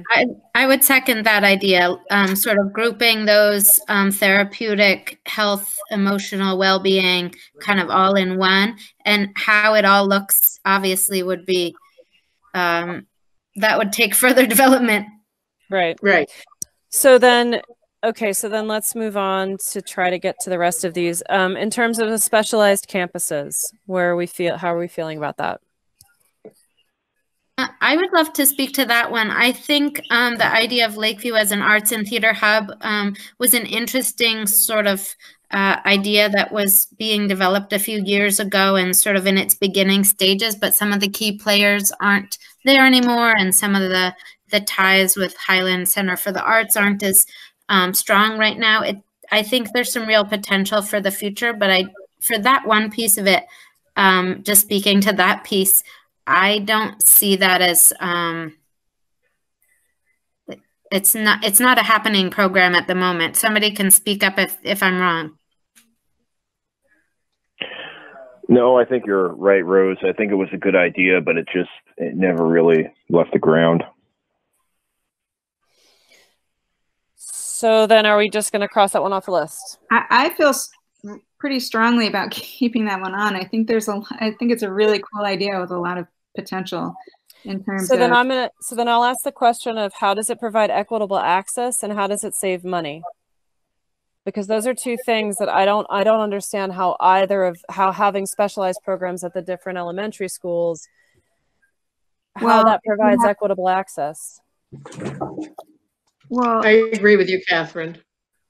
Well, I think it goes with, there was a different item further on down the list that had to do with semester options, where students would spend time at each of the 3 locations, and you'd, right? Am I right that there'd be sort of a rotation? Mm-hmm. So I think if, obviously, Woodbury has really developed its outdoor ed more, and Hardwick has developed its STEM more, and that's, I think, ought to be considered in that. And I think, I mean, equity doesn't mean the same, right? Like equity. No, it doesn't, but it means access to it. Right. So there's choice. You were concerned earlier, I don't know who it is because I don't recognize voices yet, about kids being on buses for too long. So if you've got a student that lives in Standard that wants to go to Woodbury for outdoor education, you've just put that kid on the bus 4 hours a day. I think that we need to focus more on school in general than specializing at this point. That's my personal opinion. I'm going to also say that I feel like it's a slippery slope if Woodbury has outdoor ed, because what if Lakeview wants, like, what if the parents in Greensboro or Standard want something like that, but it's like, well, no, we're the arts and theater. I mean, I think elementary school is really early to start specializing, to be honest. I was under the impression that the specializing meant that students could partake of the different things going on at the different campuses. It didn't mean if you were at that one school that you only got what that school had to offer. Right, but what we're doing by saying this is that we're going to be. You're specialized. So the Lakeview campus would specialize on art and theater. Hardwick would not, Woodbury would not. Lakeview would not do STEM or outdoor education as a specialization. As a specialty. And kids in Hardwick would not have the opportunity to go to Lakeview for art and theater because they still need their main classes, and your bus budget is going to go through the roof because you're going to be moving kids all day long. And between Woodbury and Hardwick, it's maybe a 5-minute ride on the school bus, 10 in a stormy day. But to go from Woodbury to Lakeview is a half an hour. So that's an hour you've lost in the day for the kids to travel from Woodbury School to Lakeview to do theater and art for maybe an hour and then have to get back because it's the end of the school day. I am not as clear with the specialized campuses how this would provide, how we would provide equitable access to kids, and how this would be a financially sustainable thing. That's my main question. I think it's a lovely idea in a lot of ways. How does it save us any money? How does it solve the problem that we have where we have these 2 schools that are too small to justify keeping them going in the current configuration? Long-term, potentially attracting students who haven't bought into our public schools. We have a huge amount of homeschool students. Maybe they would like to participate in some of these programs. So if you have more students, right? But the thing is, I think that honestly, having been a homeschooler, most homeschoolers don't want to send their kids to school. So regardless of what it offers, they might want like a part-time program or certain classes. Right. I don't see that we're going to see them enroll, honestly, and that I could be wrong, but I don't see students enrolling for these programs. Guys, can we move on? So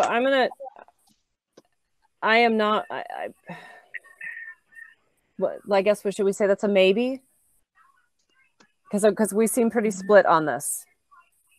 I don't think we seem split. It seems like I'm the only one that's kind of pushing for it. So I guess we move forward. Well, I guess the last comment is just, from the beginning, we've talked about like, yes, we are 3 campuses, but like thinking about what, how do we create identity at each of these campuses?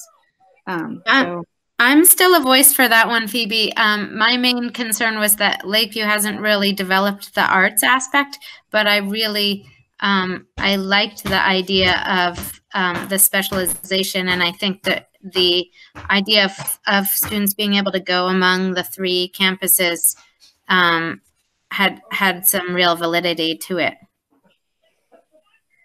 And I think that it's possible that students could, but I think that for our immediate short term, I think we're going to have a hard time, attracting students to a program.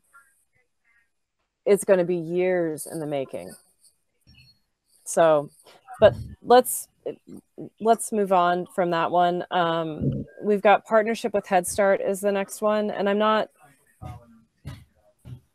really sure. I'm sorry. I'm going to pause for a minute now. Somebody joined on a telephone. The last 2 digits of the telephone number are 67.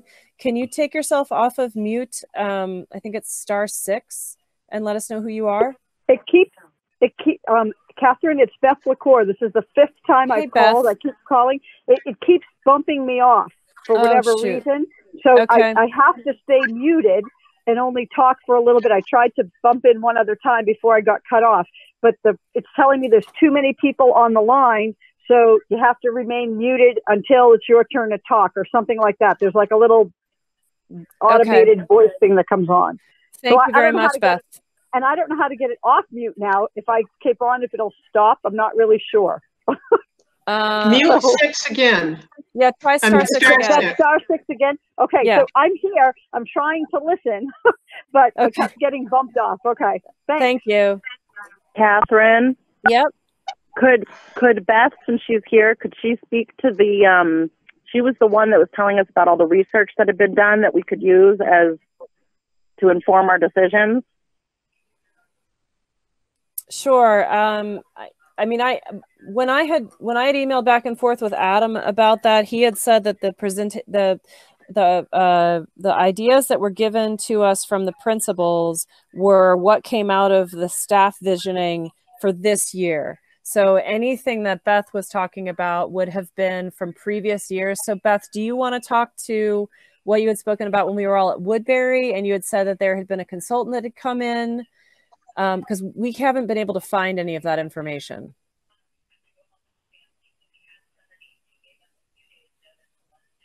I don't know if Beth's going to be able to get back onto it here.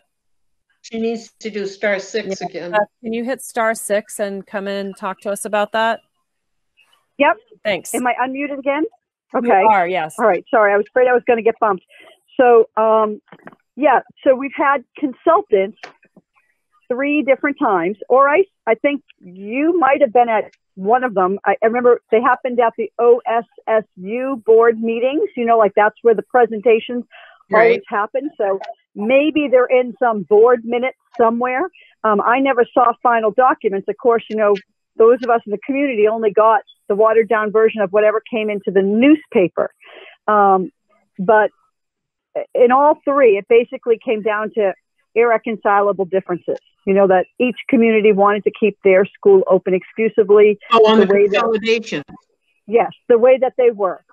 But the fact of the matter is, as far as the ideas from the principals and the staff visioning, I think is like at the last one at Woodbury, where we were able to meet together, like the group that was there at Woodbury, there were other teachers and special ed folks and stuff who are community members too, but from different towns, like they work in different schools.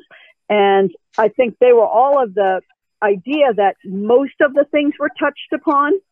I think that each campus, if that's what you want to call it, and the staff on each campus doesn't see any of these sites as exclusive. Like, for example, art and theater and the collaborations that Hardwick has that we use in the community with Grace and with other programs is significant.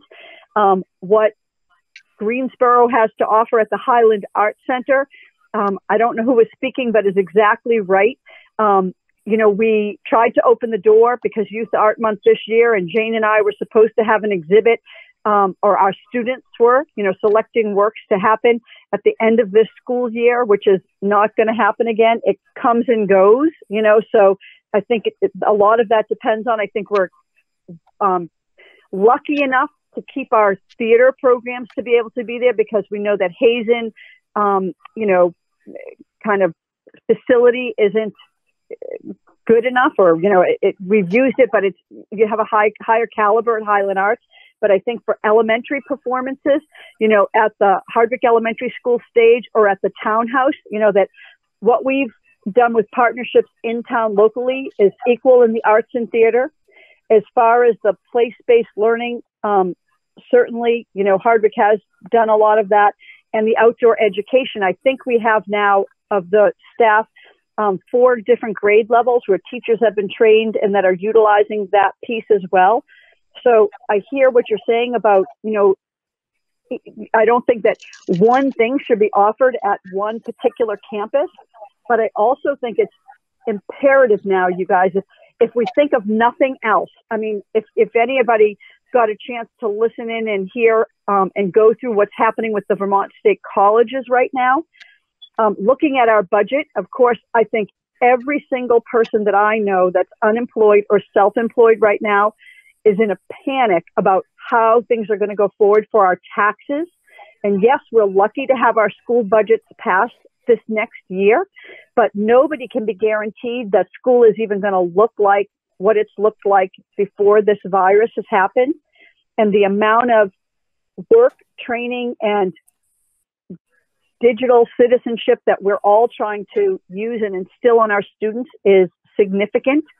So I'm cautious about, and this is me as a taxpayer speaking now, about how to go forward with that, just because I'm totally hearing where people are at and their fears about their taxes in our communities, and not knowing what that's going to look like going forward. I think if nothing else here, that our fiscal responsibility, you know, I love to dream. Don't get me wrong. I'm an idealist and I'm a dreamer, but we have to, at some point, you know, be fiscally responsible for our communities, because I don't want another mandate to come down, because I don't know how the state is going to handle this. Sorry, that's all I have to say. Thank you, Beth.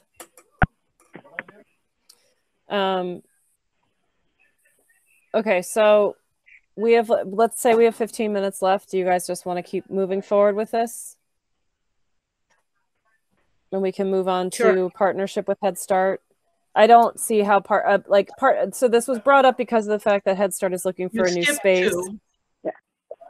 And but a partnership with Head Start is not necessarily going to, this is like if we have extra space in our schools, we could try to do something like that, but it's not going to expand pre-K options, nor is it necessarily. Go ahead. I just had a question. My screen isn't scrolling down. So is there a second page where it talks about the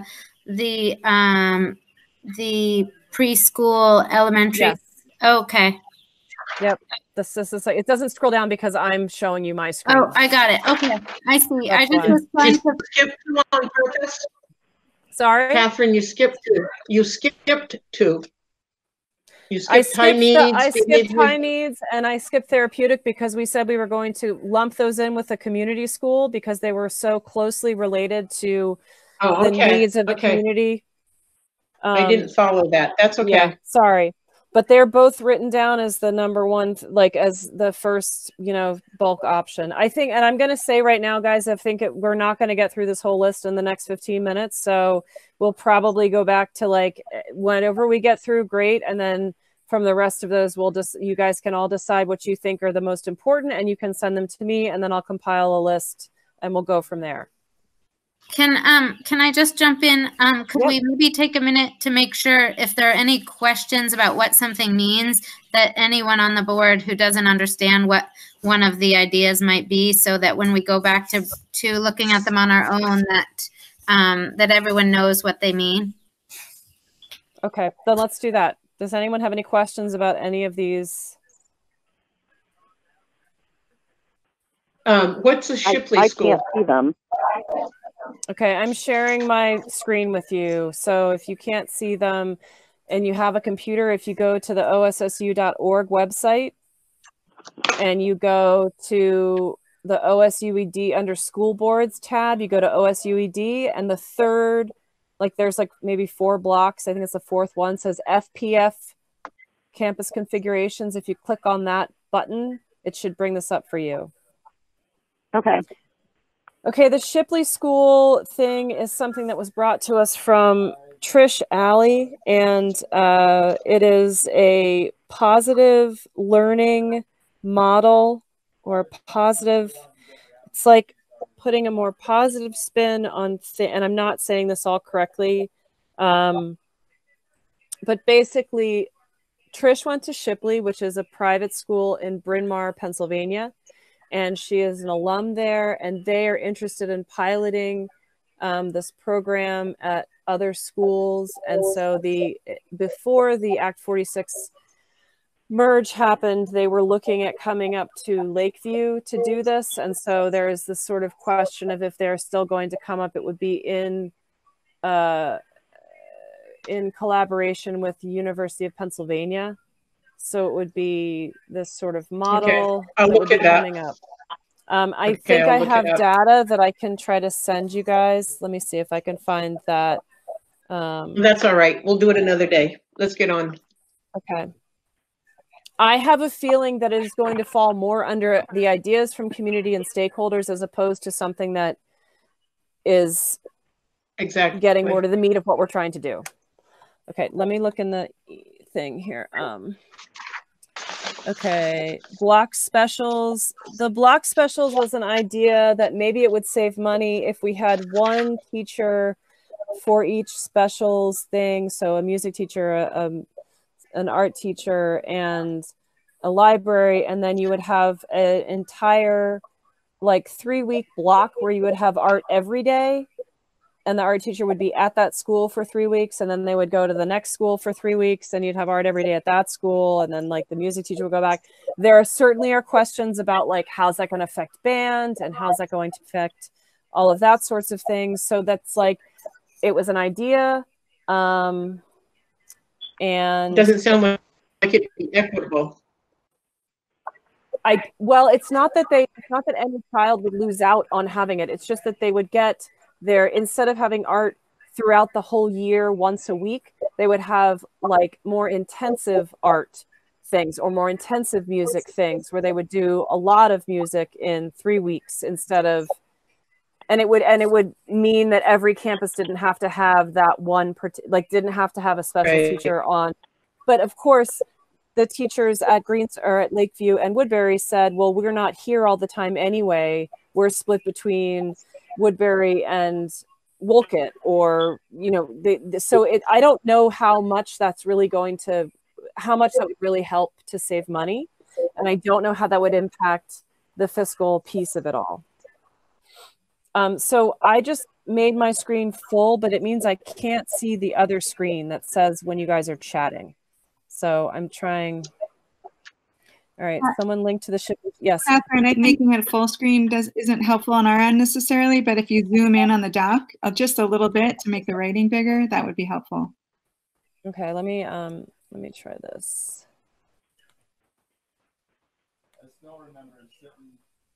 What if I did that? Does that help? I just made it bigger. Yeah, that's good. Okay. Thank you. Click your plus box in the upper right corner. The square. Next to, you've got a minus, a square, and an X. Click the X box way up in top. Way up in the right there. The square, not the X. I know, but I don't need to make it. If I make it full screen, then I can't see the chat that's happening, and people are sending me stuff on chat. So yes, Phoebe, I will link info to the Shipley proposal thing on the document.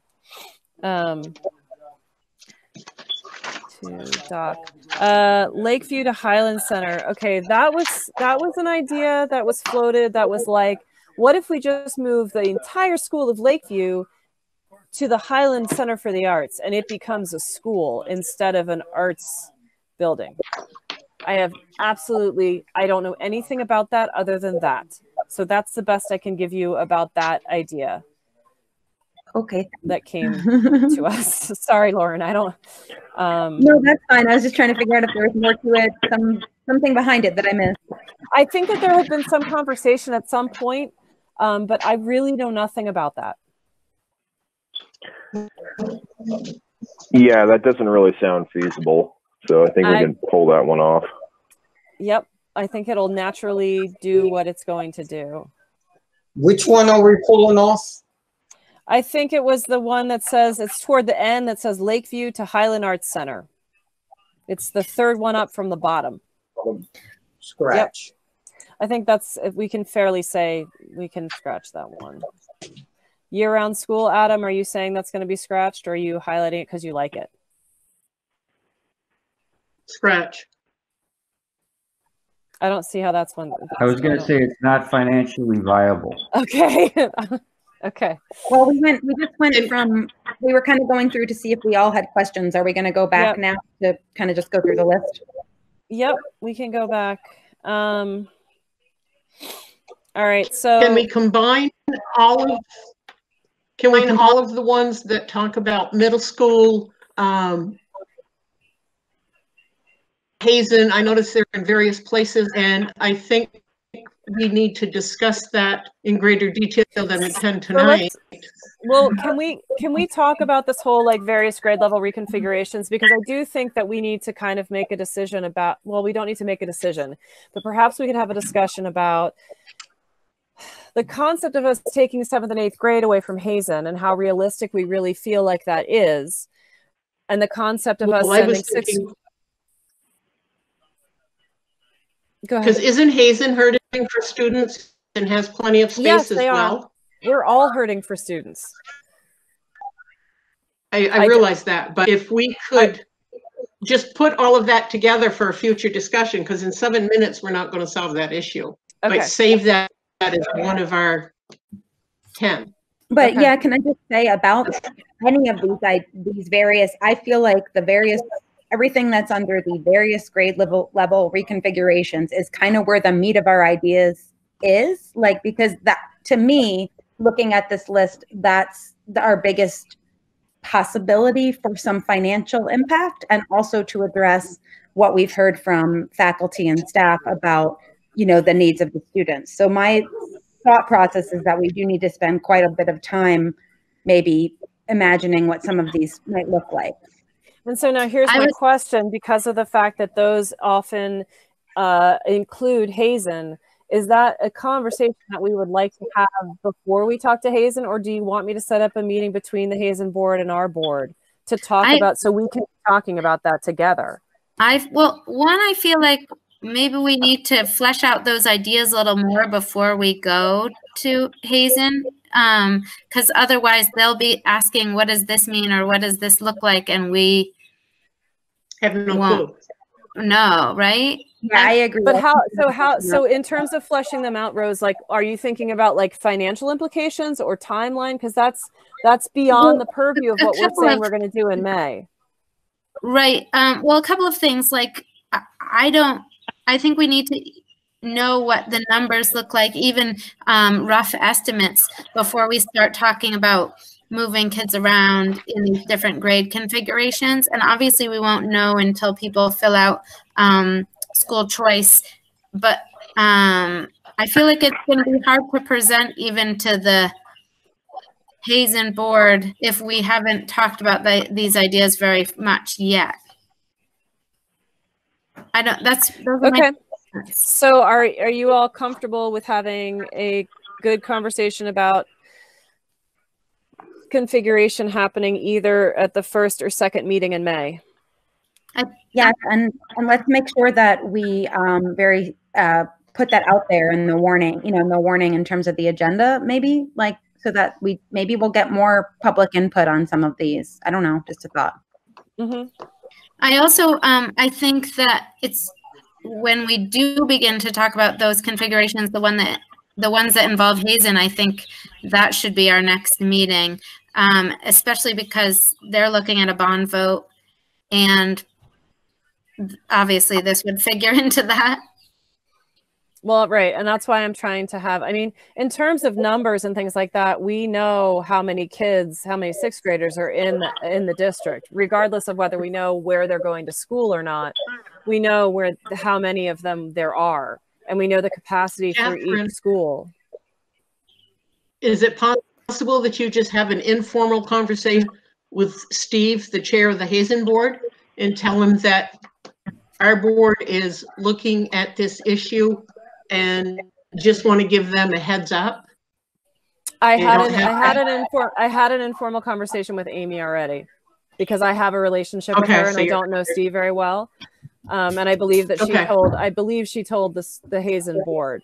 And I told her that we were happy to have a conversation with the Hazen board about it, but that like she should know that this was coming to us as, I did not phrase it that we were making this decision and doing this, because that's not where we are. But I just wanted her to know. Right. Just to give I'll just say that the Hazen board is a little anxious. They think decisions are being made and they haven't been consulted. So I think it's great that you're talking about meeting with them, and I'll certainly convey that to them. I felt that too. I just wanted to speak to that, you know, there was already concern in the community because the word got out to the Hazen board, and people, you know, they get a little bit of information, people get confused and concerned about what's happening. And I feel like it is really important to have a conversation with them, but I also feel like it's not really helpful if we give them like parts of the story. I think we have to know what we're presenting before we present it. Well, right. But the thing is that we're not going to go, this is like a chicken and the egg thing. We're not going to go to our communities and say, what do you guys think about this? If this is something that Hazen says absolutely no to. Like, I don't want to waste the community's time and say, what do you guys think about sending all of our sixth graders to Hazen? If Hazen's like, there's no way we're going to do that. So we have to talk to them first before we can present this as something to the community to see if the community is down with it or not. Right. Right, but we have to decide whether we want to do it in the first place. I can't decide whether I feel like spreading, when we're saying we're all hurting for students, I feel like spreading them out more, getting rid of some of them to Hazen. I don't know. I'm not hugely attached to that idea. And I agree with you, Sam, and I would not be pushing this forward in the way that I am asking it for serious consideration if the staff had not come to us and said, we want this to be a consideration. Well, it was one of their considerations was sending them to Hazen. Another was sending sixth graders to one of the campuses. Right. Wouldn't that solve the problem? Except for the fact that they were also saying that there were also voices saying that they felt like 2 transitions for them would not be a good idea. That there's no need to have a separate sixth grade academy and then send them on to Hazen. Right. And in a way, that's true. We don't have, I mean, like practices, there's not a lot of evidence out there for there are some of these sixth grade academies that have happened, but there's not, I looked up some of the research and there's not a lot of really good evidence, whereas there is some evidence that these multiple transitions lowers test scores and lowers student, you know. Because I have to get used to a new place. And I mean, honestly, if we had a sixth grade academy, I am not 100% sure that we can only have one school just dedicated to one grade. Right, and then we get the equity question. Right, because I mean, what would sports look like when you just have sixth graders? Right. So, you know, I mean, I think that there are a lot of considerations that we do need to have. I fully agree. We need to have a serious conversation about all of these different ideas. So, okay, but it's 8:01. So, yes, we could invite the Hazen board to our May meeting, but I'm also hearing, do people want to have more of a serious conversation about this before we talk to the Hazen? I mean, I think my personal opinion is we need to talk before we visit with the Hazen board. That's my vote. Okay.